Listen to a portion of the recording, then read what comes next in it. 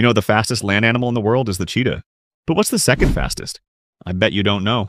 And its identity is a total shock. It's an animal haunted by a ghost that makes it run faster than it ever needs to today. Meet the pronghorn. It looks like an antelope, but it's a total biological loner. It's not from Africa, it's from right here in North America. And its closest living relatives? That's the real kicker. It's the giraffe and the okapi. So why does this weird hoofed giraffe cousin need to run so fast? And run it does. We're talking 60 miles per hour. That makes it faster than any modern predator in North America by a huge margin. So this speed is a massive overkill, unless it was meant for something else. The answer is a ghost. During the last ice age, the pronghorn's greatest rival was the American cheetah. Now, just like the pronghorn isn't a true antelope, this wasn't a true cheetah. But its body was a perfect copy, built for explosive speed and sharp turns.